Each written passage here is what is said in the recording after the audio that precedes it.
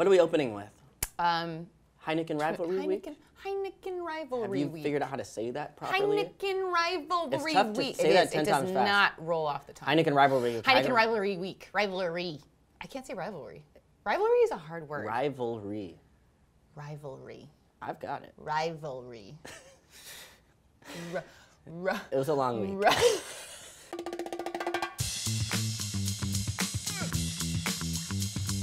What's up, everybody? Happy Monday. Calen, what a rivalry week we had, huh? It was great. It was a big one. It was a big one. You were at Red Bull Arena for NYCFC Red Bulls. I was down at your old stomping grounds for the Texas Derby in Houston. It was really fun. So I think our twin takeaways should obviously be about Heineken Rivalry Week, right? Let's do it. Let's do it? Yeah. Should I take this Sorry, one I'm away? still like a little fired up from last week. Was Jacked. intense. Yeah. Jacked. But yeah, start us off with your takeaway. So as I said, I was down in Houston for the Texas Derby. This was my first Texas Derby, right? And so I was hanging out with all the fans ahead of time, and this is a real deep-seated thing, right? Like these fans, there was some friendly banter, but you can tell like it's a little contentious. Like They seem to come together over Bun B though. Oh, Bun B was fantastic. Can I just tell you guys That's what cool. a cool dude. That was amazing. Yeah. But so this game ends in a 1-1 draw. Felt like a very fair result, just based on what I saw on the field. Really great for Dallas to have Mauro Diaz back in that starting 11. But this is now that Houston, they're both at the top of that table now, Yeah. and so you get this sense that like this mattered. This really, really mattered. There's a lot into this Texas Derby, so it must have been fun for you getting to play. Yeah, it was these cool, games. but you're right. Now it matters where both teams are back near the top of the Western Conference, potentially going to see each other in the playoffs. So these matchups mean a little bit more because you want to assert your dominance in these ones. Houston would have liked to get the 3 points, Yeah, didn't for sure. happen. But let's move on. Let's move to my on. takeaway. The New York Derby. New York is blue. New York is blue. Whoa. I'm sorry to all the Red Whoa. Bulls fans out there. Being at this game, BWP, I was watching closely. I've almost never seen him look more frustrated than in this one, and for good reason. There was no service to him. I think the Red Bulls finished with 1 shot on frame all day. There was really no outlet. There was no options for them going forward. They ended up resorting to some long balls in the second half, coming from behind. I think these two teams, Red Bulls, need to be careful because I think there's a shift happening here. Where it felt like that. It felt like you kind of felt that sort of seismic, like, whoop, all right. Well, we're NYCFC, flipping. if you look at the changes they have, Yangel Herrera Yep. and Ring in the middle, that used to be the Red Bulls' area of dominance in the center of the park. Now those two come in, really made it tough on them on the day. And then if you look at some of the other additions that NYCFC have made, they've paid off. Yep. Rodney Wallace, gives you an option out Yep. wide. Sean Johnson now called up to the Gold Cup Awesome. team. Happy Shout for out to him. Sean.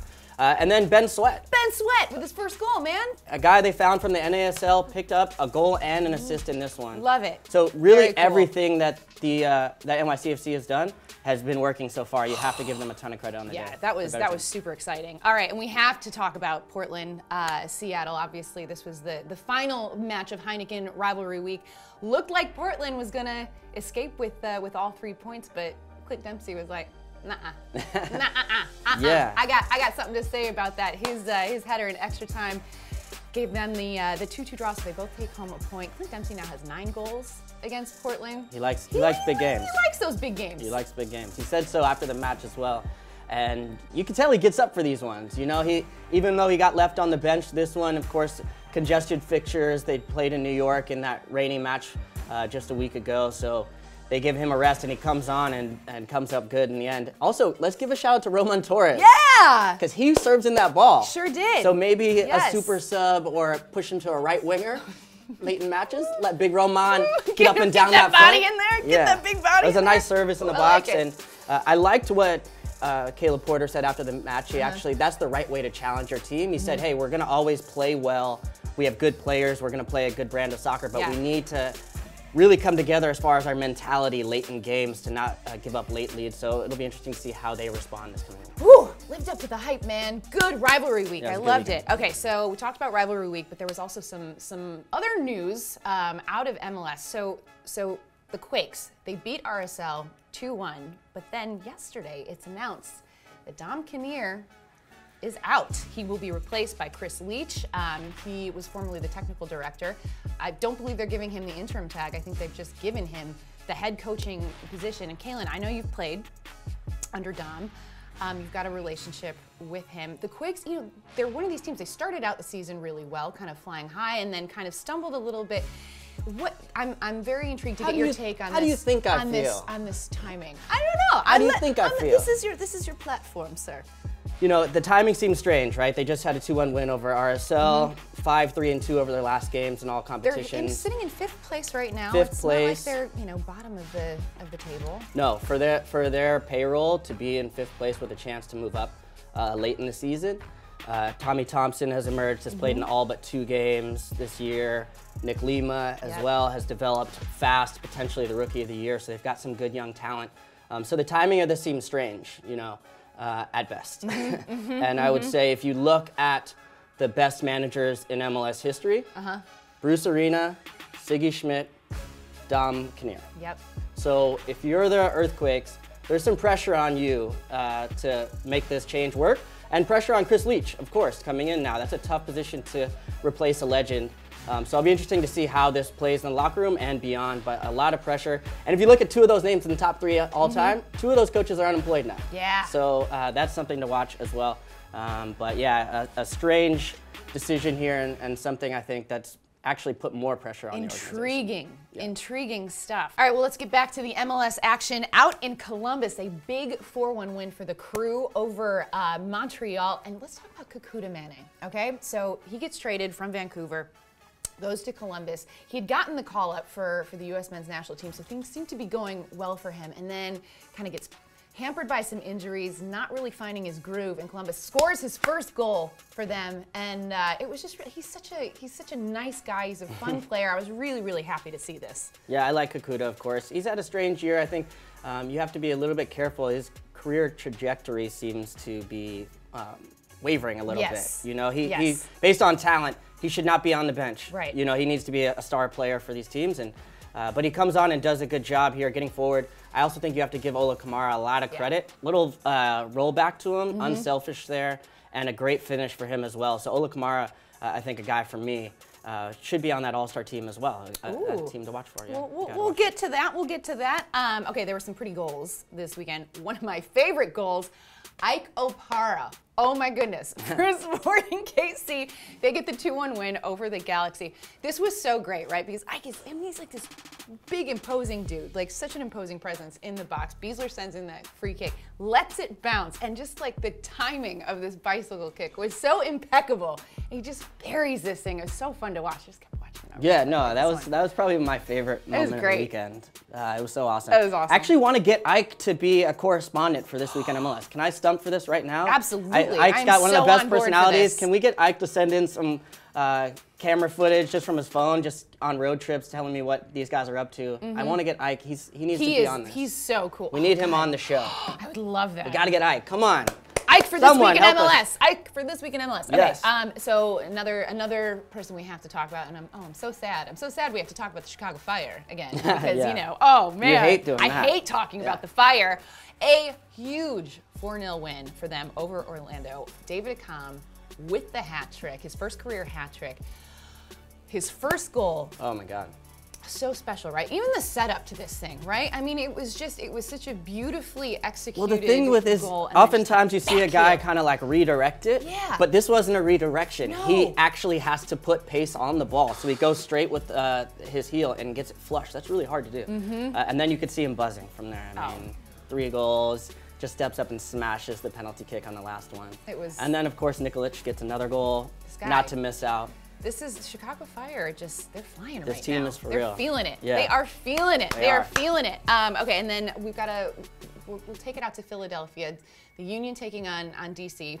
DC just cannot buy a goal, but a lot of that had to do with the play of Andre Blake, who came up pretty darn big in this one. Had that big PK save at the end of the game, and then there was another chance right at the end that he saved it. But you just gotta kind of. DC just must be like, what? Okay, what more? What more can we do here? And Fafa Picault, one of my favorite names in MLS, gets a nice goal off the cross from Bedoya. Nice finish from the back post there. Fafa is one of the faster players in the league too. He's got wheels. Got some I was serious texting wheels. Jeff Curtin, Jim Curtin's younger brother, during the game. I was like, yo, this guy can really burn. He's like, it's serious. Yeah. And for you to say that, Calen Carr. Oh, I used to have a little. You got some motor. Right. You got some motor back there. Back in my day. Oh, all right. So you talked about the All-Star game. Guys, you can still vote. You can still vote for your players. That game is coming up August 2nd in Chicago. Download that app, vote for your players. Also, Calen, a bunch of guys who will probably be on that All-Star roster also getting a call up for the Gold Cup. Gold Cup roster. Yeah, Bruce has been announced. finally listening to me. He has. He has. A lot of the guys that we've discussed get named. Christian Roldan, Dom Dwyer, Sean Johnson, who we mentioned, Bill Hamid. Dax is on there. Really happy to see Dax. It's a young, it's sort of a nice like hybrid mix of new guys and sort of some veterans. Calen Acosta, Miazga, some names that guys want to see taking a bigger role. And this is a cool opportunity, I think, for this tournament because it's not just some of the names that you normally see with the national team. Some of these guys are going to get to play bigger roles. Can Calen Acosta not just be a player that's a starter on the team, but can he now take next step to help lead this group? Because he's played in the Azteca, he's played in these bigger environments now in World Cup qualifiers, and done well. So now with the Gold Cup, can he take a bigger role? He's a guy I want to be watching during the next month. It's gonna be fun. Yeah. I'm gonna be covering this. I can't wait. You're gonna hit the road. I'm doing like a road trip, going to Nashville, gonna road trip all the way down to Tampa. It's gonna be fun. She's everywhere, folks. You guys that live in New York, I don't have a car, and I'm excited to drive. It's gonna be great. Watch out. Watch out. I know. God, everyone's like, whoa. You don't want to see these New Yorkers on the road. Nah. Clear it out. Clear it out. Calen, I've got some good news, buddy. Really? Yeah, I do. Look what is I found. Look what I found. Oh. We got the button back. We got it back. We got the button back. Where was it? I'm not going to name names, but I will. Kyle Green. You think that you can steal this button and I won't know about it, but I found out, and I found it on your desk. So is Kyle Green the guy who sits like a couple desks over? That would be the one. He's got cool hair. He's the culprit. Really good hair. Great but he's also sneaker a thief. game too. Also a thief. Okay. So, yeah, Kyle. Just saying. We see you, bro. Leave our button alone. Why don't you do the honors? Okay. Did you see that? Ooh, yeah. I felt the table shake. Man, there. I know. Simon coming in hot. All right. Okay, what was your did you see that? Mine was Joseph Martinez. Atlanta gets the 1-0 win over Colorado Rapids. Joseph Martinez was going into a battle with Tim Howard for, it seemed like, the better part of this game. Tim was able to come up good until Joseph does a nice little turn, good composure, finishes it. But the part that I liked was he jumps up and almost lights himself on fire. Saw that. MLS had a great photo of the thing happening where he's like, he's got this look like, oh, maybe this. That's a good one. And I've been at that Atlanta stadium and I was hanging out kind of by the fire pit and a cop came over to me and was like, bro, you might want to.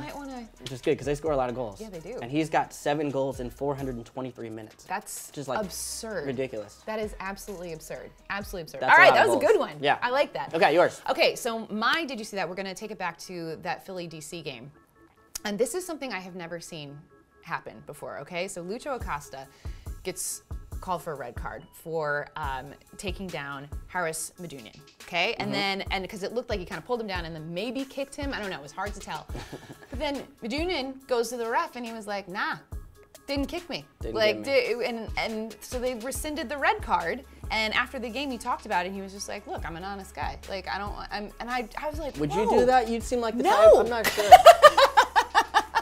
That was Are quick. you kidding? No. Do you see that post? She's in that like. You get that no call, like, chance. Come on, you got you know, like it was just. I mean, you'd be on the ground, grabbing your face, like, oh, he kicked me, oh, the pain. No, but like so much credit to this guy. He's just keeping it 100, keeping it real. Was like, dude, no. You know what I did like about it too in the post game they asked him about it, and he also says, "I hope Felipe was watching," from Red Bulls. So it'll be interesting to see when these two match up next time. What happens there? He's like, I am a man of honor. And now he's like, yo, Felipe. Yo, Felipe. What's up? Yeah. What is up? I mean, it was, I've never seen anything like it. And I was just kind of like head scratching. I was like, this is really weird. Jim like, Curtin, talk to your boy. Don't let him, you know, we'll take the we'll keep the honor. I know. I respect it, but man, jeez, it'd be nice to be a man up, right? Right. Well, all right. Calen, That's all we got, man. That's it. Yeah, that was it. It was a big week, though. You guys, I hope you enjoyed Heineken Rivalry Week, because we sure did. Get in those comments. Tell us what we missed. You always do. I'm sure we're going to get some hate from Minnesota fans and, all that. Oh my gosh. I got some serious hate from questioning Christian Ramirez on Extra Time Radio. I know. Listen. Guys, I really like Christian Ramirez. I feel like he's got a shot with the national team. I need to give Minnesota some love. Right. And I have to give a shout out to my Soccer Beach Bros, because they've been asking me to give them a shout out forever. And Who's that? They're like these guys I follow on Instagram. They're awesome. They do all these tricks on the beach and stuff. And they sent me a sweet T-shirt, and they're the best. And I love them. Soccer Beach Bros. I love you guys. Yeah, there it is. Send There's gear. your shout out You finally. You guys, thank you so much for watching. Get in those comments. We'll see you next week.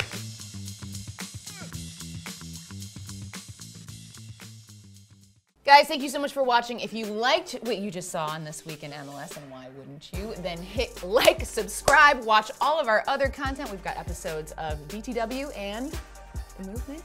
Oh, yeah. Yeah, I've heard that's a good show. I've heard that's a good show. I love that show. Quality content for you guys. Check out our YouTube channel. Like, subscribe. Please like it.